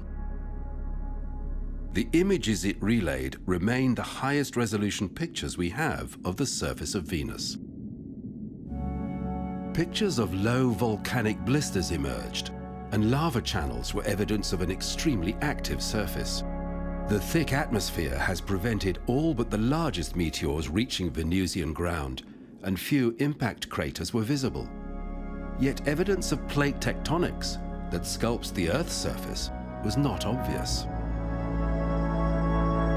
After mapping Venus, Magellan changed its orbit and plotted the planet's gravitational anomalies. On Venus, localized changes in gravity correspond to surface features. On Earth, this is not the case. A new naked picture of Venus emerged. The surface appears to have been completely remade around 500 million years ago. Yet while volcanoes and lava channels are common features on Venus, Magellan could not find evidence that volcanic activity still happens on the planet. In 2006, the European Space Agency's Venus Express went into orbit around Venus. Its focus was the long-term analysis of the planet's atmosphere. During its 8-year mission, it registered a sharp rise in the atmosphere's sulfur dioxide. This could be due to changes in wind patterns, but it could also be a sign of volcanic activity. Researchers also saw increases in infrared radiation coming from 3 different volcanic locations, more circumstantial evidence of current volcanic activity. Finally, the infrared team saw short-term temperature changes that fluctuated over just a few days. It appears that volcanoes may still be active on Venus. The mission ended in 2015 with a series of swoops into the upper atmosphere that verified unexpected ripples in the mesosphere. Very little in the way of Venus exploration has happened since Venus Express. Though elaborate plans exist for future missions to Venus, nothing at this stage has been funded. Yet many missions still pass close to Venus to use its gravitation to alter their flight paths. In 1974, Mariner 10 was the first spacecraft ever to use the gravitational slingshot effect on its way to Mercury. Italian mathematician Giuseppe Colombo devised the maneuver as a way to save fuel and to fly past Mercury not once, but several times. The technique is now commonplace. 10 days after launch, Mariner 10 executed instructions for a routine course correction.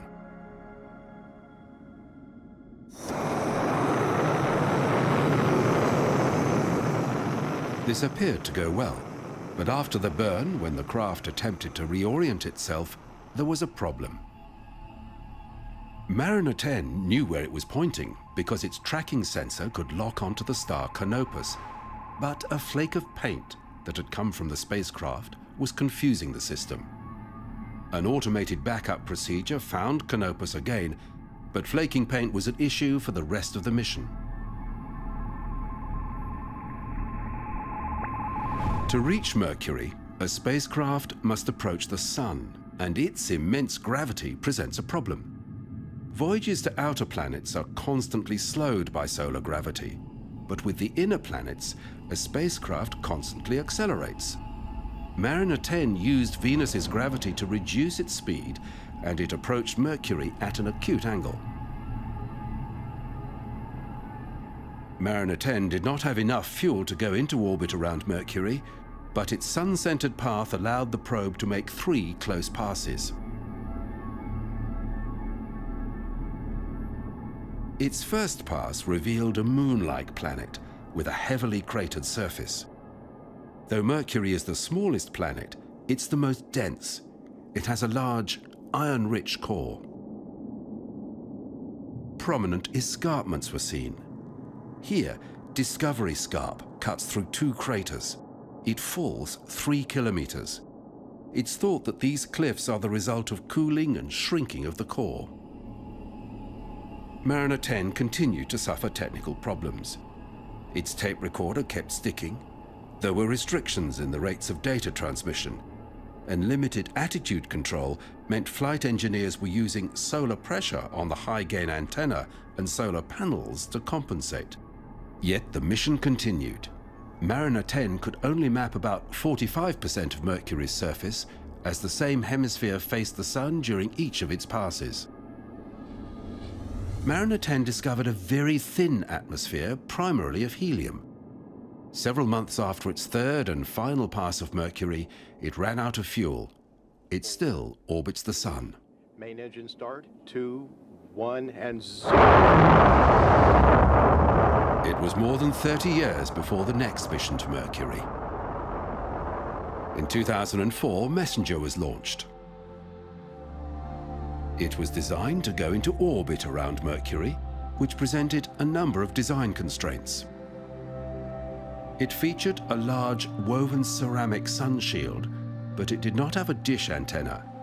It would rely on a phased array that could be electronically pointed.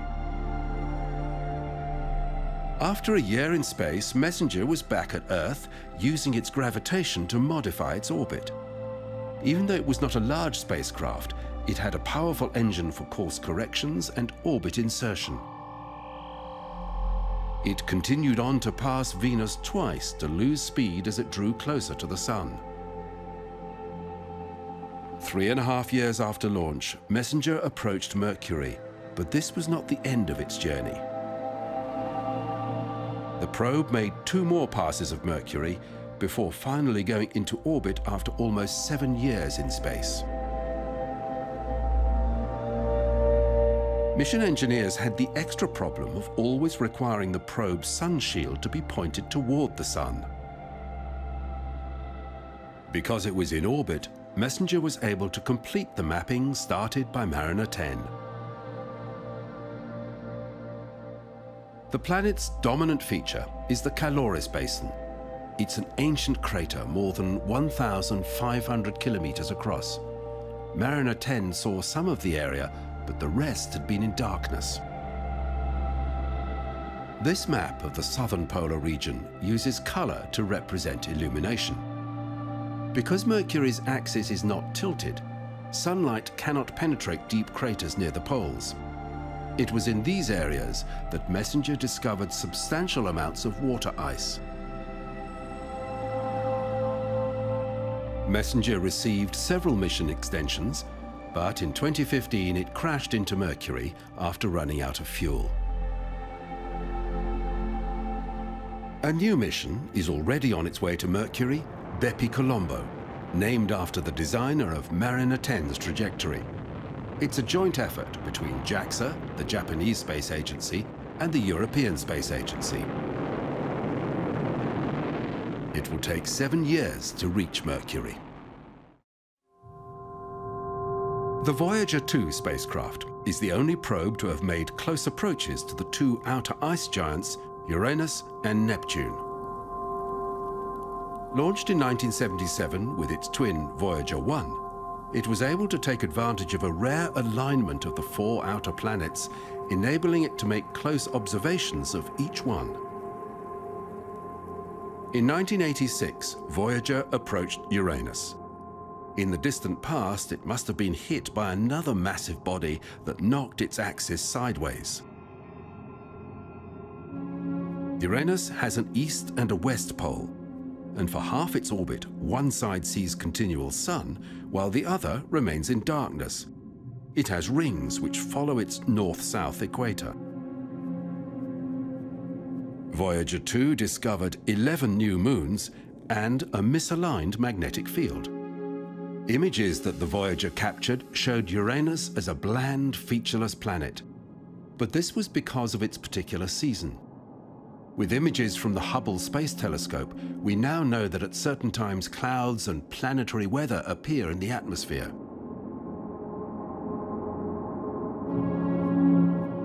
Uranus's largest moon, Miranda, was observed in detail for the first time. So chaotic is its surface that researchers thought that it must have been blown apart by some cosmic impact, with the fragments reforming. Now it's thought that tectonic forces, initiated by the gravitation of Uranus, are responsible for the moon's jumbled appearance. As Voyager 2 left Uranus, backlighting from the sun revealed two new rings encircling the planet.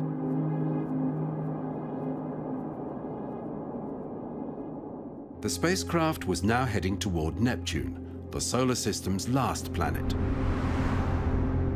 In the 3 years it would take to get there, ground engineers began preparing for unique challenges. Neptune is 30 times further from the Sun than the Earth, and the light intensity is 1/1000th what it is here.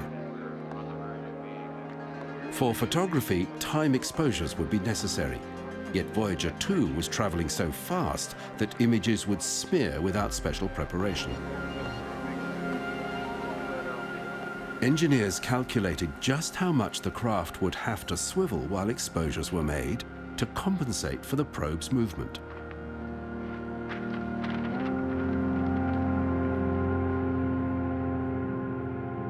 In June 1989, Voyager 2 began returning distant images of Neptune. Across the world, people had realized that the data sent back to Earth by this spacecraft was transforming our understanding of the solar system.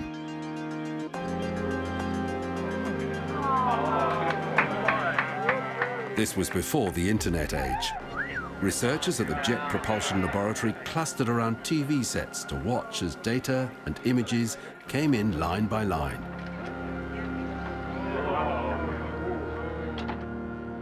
Neptune is a more conventional planet than Uranus. Its axial tilt is 30 degrees, and it revolves in the same direction as Earth. While Neptune is slightly heavier than its fellow ice giant Uranus, it has a slightly smaller diameter. And, though it is further from the Sun than its neighbor, Neptune emits more heat than Uranus. The planet has an internal heat source that drives more dynamic weather patterns. Voyager 2 measured wind speeds at Neptune in excess of 2,000 kilometers per hour, the fastest in the solar system. There were cirrus clouds in the atmosphere, and the probe recorded pictures of a great dark spot, similar to Jupiter's Great Red Spot. It was an anticyclone in the southern hemisphere as large as the Earth.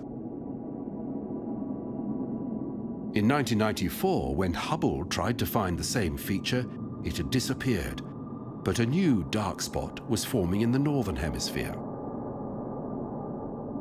Voyager 2's last observations within the solar system were of Neptune's largest moon, Triton. Unlike all other moons in the solar system, Triton has a retrograde orbit, indicating that it was not formed at the same time as the planet, but that it had been captured. As Voyager 2 moved beyond the planets, its cameras were switched off to save power. Both Voyagers continue away from the solar system, measuring the influence of the solar wind. This remains the only mission to the ice giants. On January the 19th, 2006, an Atlas V was launched.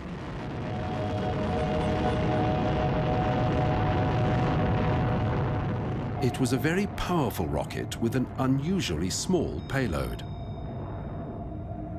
New Horizons left Earth orbit faster than any other probe. It was headed for the Kuiper belt at the outer edge of the solar system, in particular Pluto.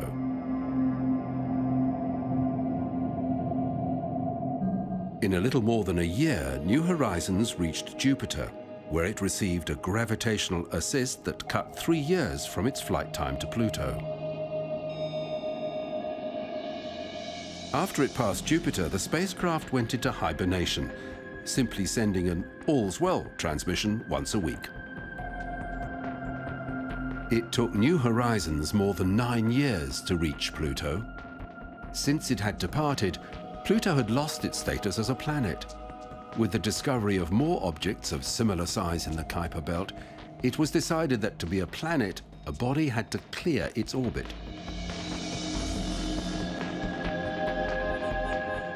Pluto's features surprised everyone. Here was a living planet shaped by tectonic forces, but instead of rock, the mountains were made of ice and frozen methane. And Pluto has a thin atmosphere, mainly of nitrogen. The probe continued on over Charon, Pluto's largest moon. Its icy surface has deep canyons, and some evidence suggests that it has ice volcanoes. Charon is about half the size of Pluto, and the two orbit each other. From Pluto, Charon would appear motionless in the sky. As the New Horizons probe sped away from Pluto into deep space, it began the slow process of transmitting its recorded data back to the Earth. At these distances, it takes signals 4.5 hours to reach Earth, with data coming in at 1 kilobit per second. It took 469 days for all the Pluto information to be received back on Earth. Early in 2019, New Horizons passed trans-Neptunian object Ultima Thule, and with a mission extension, it continues exploring the outer reaches of the solar system.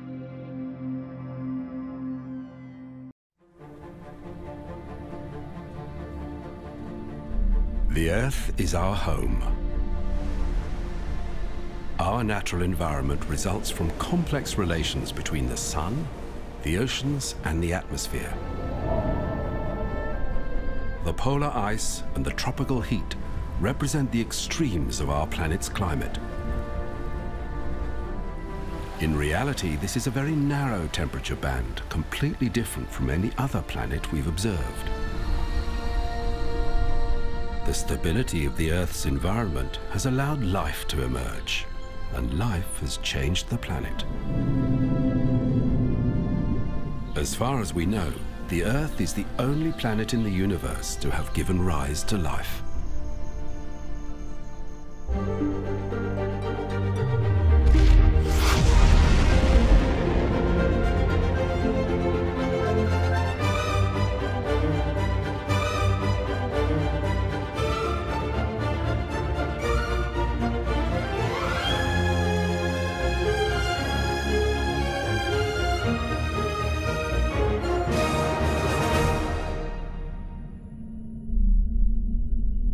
The Orion Nebula is a vast cloud of gas and dust in the Orion constellation. It's a place where new stars are being created.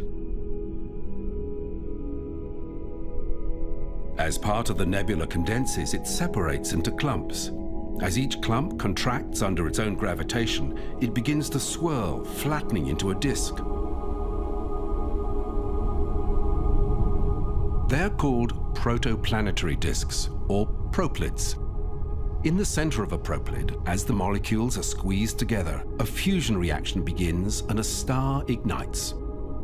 Some proplyds, occurring close to an established star, shine brightly under the influence of their neighbor. While this makes them easier to observe, the glowing gas and dust is being stripped away by the stellar winds from the adjacent star. Dark proplyds, only observable as silhouettes, maintain their surrounding ring of gas and dust. As the system matures, this stellar debris will form a planetary system. The Hubble Space Telescope has recorded numerous examples of this process, enough for astronomers to understand that the formation of planets is commonplace.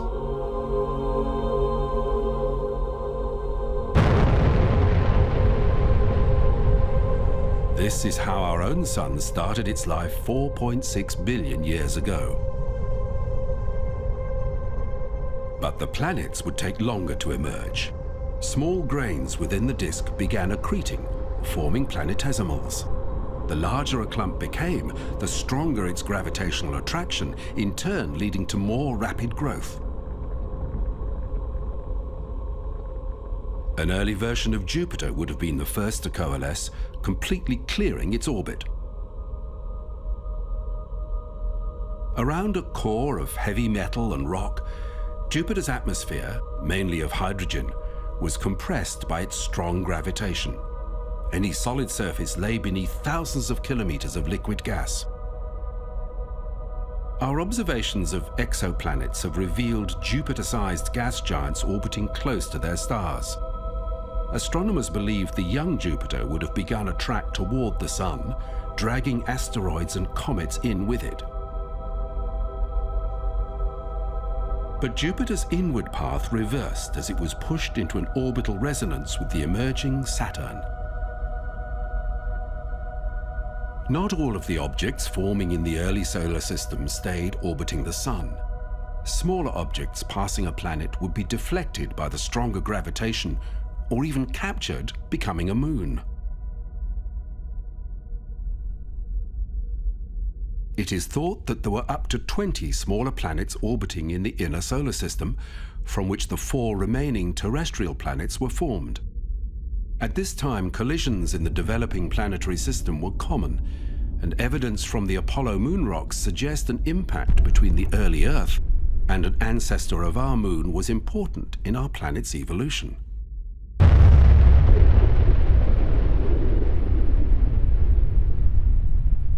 The Earth has a larger than expected iron core, and gravitational analysis of the moon suggests its core is lighter than expected. A collision between the bodies would explain the moon's loss of much of its heavy material to the more massive Earth. The impact was a glancing blow that set the Earth rapidly spinning with a 5-hour day. The moon that we know coalesced from the molten debris. Although our moon is not the largest in the solar system, it is closer in mass to its parent planet than any other moon. The stabilizing effect that the moon has upon the Earth's rotation is significant. Over long periods, the Earth's axis will vary by as much as 1 degree. Without the moon's influence, this variation could be as much as 85 degrees, with drastic implications for the climate's stability. The debris in the early solar system was cleared by the planets in a period called the Heavy Bombardment. The emerging Earth was peppered with asteroids and comets, delivering water necessary for life.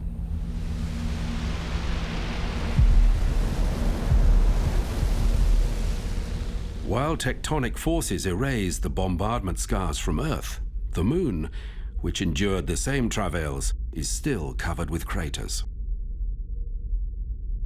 When chaos in the developing solar system settled down, the young Earth was in a unique position. The Earth's distance from the Sun was just right for the abundance of water on the planet to exist in liquid form. As the Moon had drifted away, the planet's rapid rotation had slowed, and the Sun's heat was evenly shared across the surface. The Earth's large metallic core, combined with the planet's rotation, meant that a magnetic field stretched out around the planet, deflecting the charged solar wind and protecting the surface from extremes of solar radiation. In a hostile universe, the Earth was a uniquely benign environment. The geological record shows that around 2.7 billion years ago, oxygen began occurring in the atmosphere. The vast iron ore regions of Western Australia were formed as iron in the oceans reacted with the new abundance of oxygen to form iron oxide.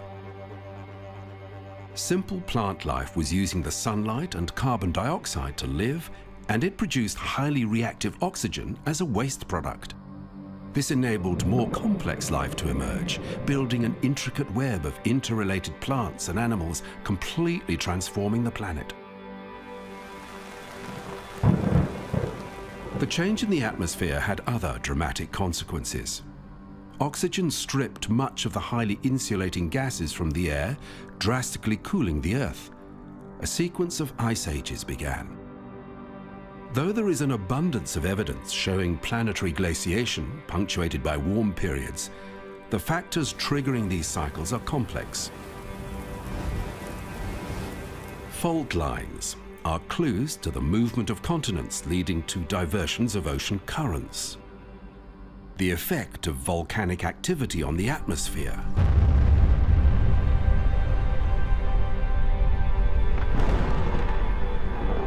And changes in the direction of the Earth's axis with regard to our planet's elliptical orbit around the Sun, all contributors to long-term fluctuations in the Earth's climate. Analysis of ice cores deposited in the Antarctic or Greenland is an accurate way to see how the composition of the atmosphere has changed over the previous 800,000 years. Bubbles of air caught between snowflakes before being rigidly trapped as the snow becomes ice can be accurately sampled.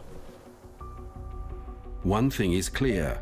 Carbon dioxide reaches a peak of around 270 parts per million during the warm periods and drops to approximately 170 parts per million when glaciation is at its greatest. But from this data, it's hard to know if extra CO2 causes the warming or the warming leads to extra CO2.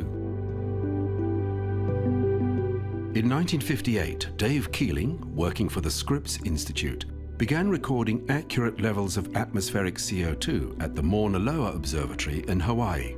It was the beginning of a unique record known as the Keeling curves.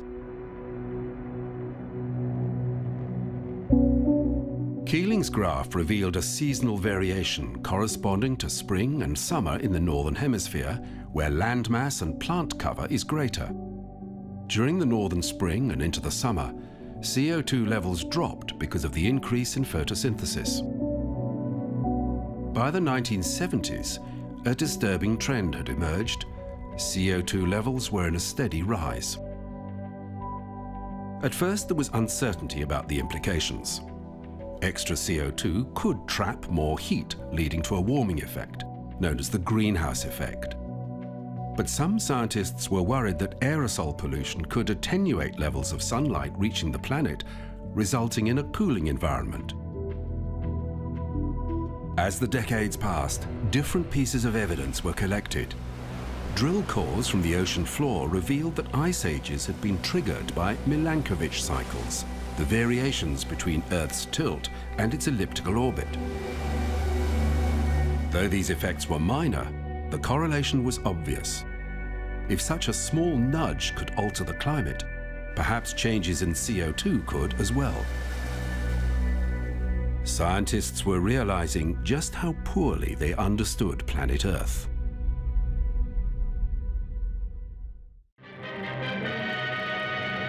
A Thor Delta rocket At the beginning of the space age, scientists were keen to make weather observations from orbit. Launched in 1960, Tyros-1 was the first weather satellite. It was equipped with 2 TV cameras, regularly transmitting images of global cloud patterns. It provided meteorologists with a unique view, and it was followed by improved versions. Because these early satellites were in highly inclined low Earth orbits, the data gathered covered the whole planet, and it was shared across the world. Since 1873, nations had been cooperating on weather prediction via the International Meteorological Organization, which in 1951 became the World Meteorological Organization, an arm of the United Nations headquartered in Geneva.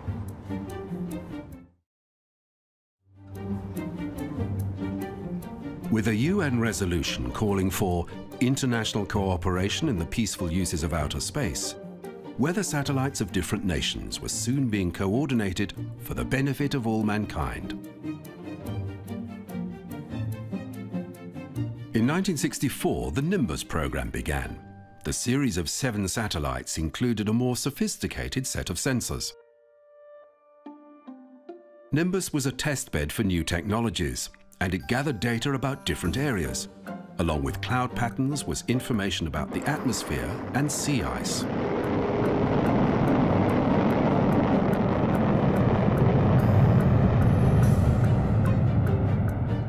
This was the pre-digital age, and all electronic image data was burnt to and stored on 70mm film. Little thought was given to establishing an archive for future reference.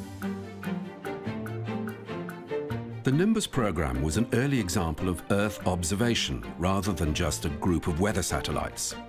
And meteorologists started seeing the planet as a complex and interconnected system.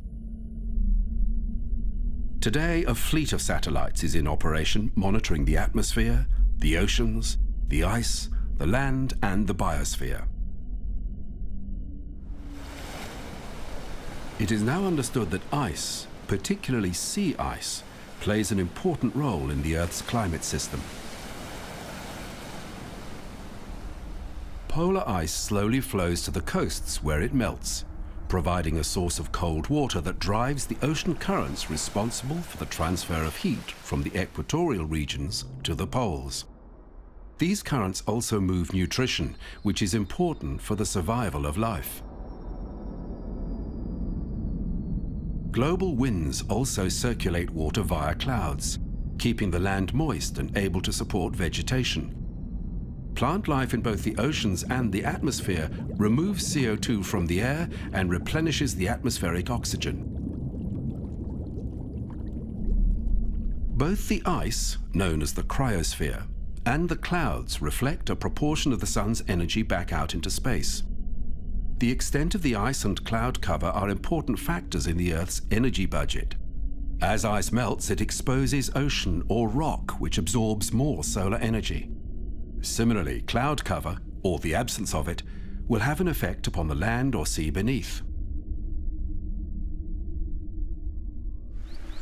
Vegetation is also an important climate factor, as land plants pump huge amounts of water vapor into the atmosphere. But things are changing. Humanity, simply through weight of numbers, is influencing key elements of the planet's climate system. In 50 years, the Earth's human population has risen from just over 3.5 billion to 7.7 billion today. More people need more resources. And while there have been revolutions in agriculture and in technology, the Earth's reserves are not limitless. In 1979, Europe began launching spacecraft. And while the new Earth observation satellites were revealing changes, scientists were reluctant to reach conclusions about long-term trends. They understood that there was a certain amount of variability in the planet's climate cycle.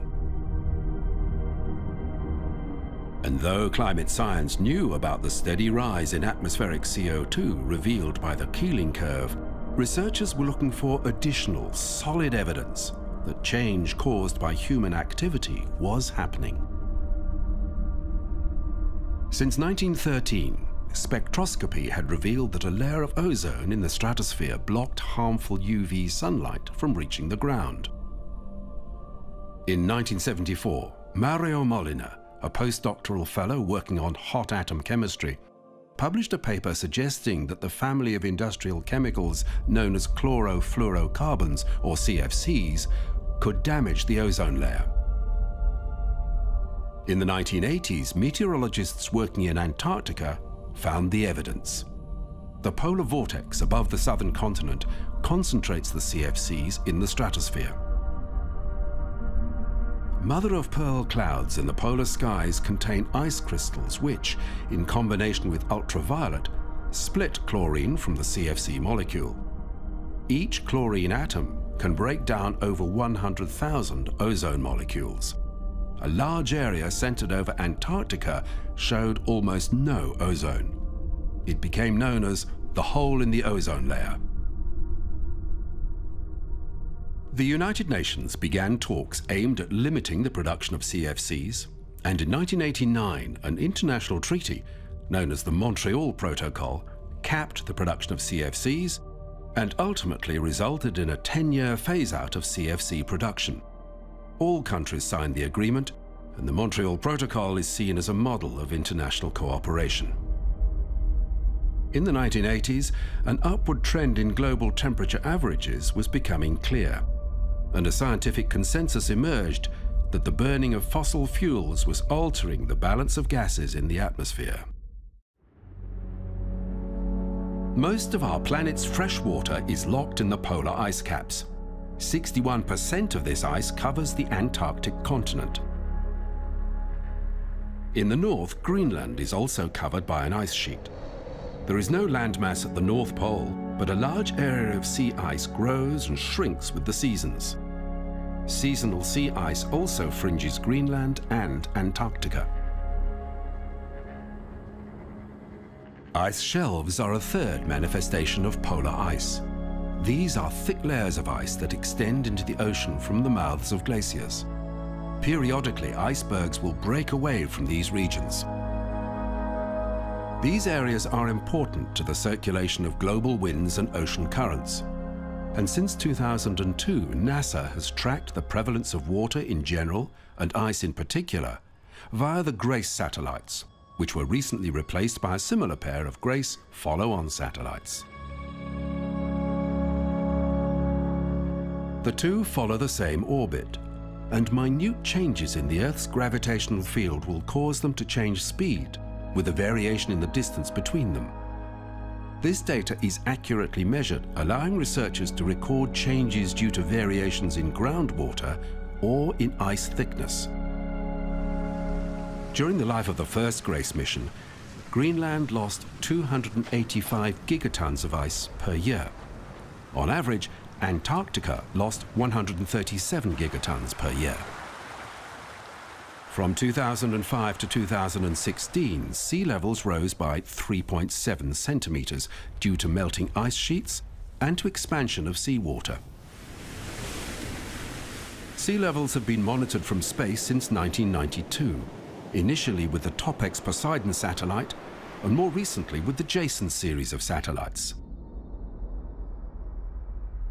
JASON 3 uses a precision radar altimeter to measure regional and global variation in sea levels. In the 20 years to 2014, the average rise was 6 centimeters, but the increase is not uniform. The red areas show the greatest rise, with white representing no change, and blue signifying a decrease.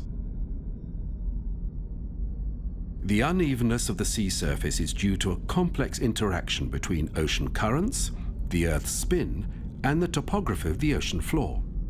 All these factors must be accounted for to arrive at a baseline against which to measure changes. These blue areas in the Atlantic show a shift in the Gulf Stream.